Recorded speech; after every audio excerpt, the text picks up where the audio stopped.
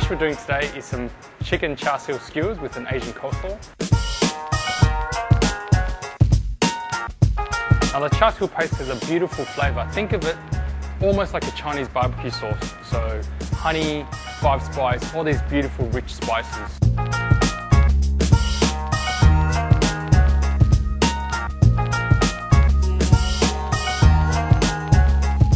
I've soaked some wooden bamboo skewers. If you have some offcuts hanging around the kitchen, some chilli, some spring onion, this will help to flavour the skewers.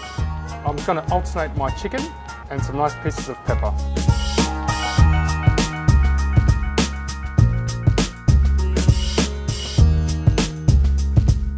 So I'm just going to put my chicken skewers under a nice hot grill for about 5 or 6 minutes.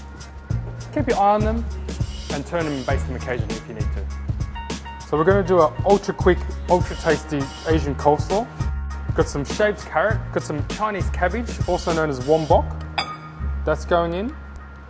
And some freshly chopped spring onion.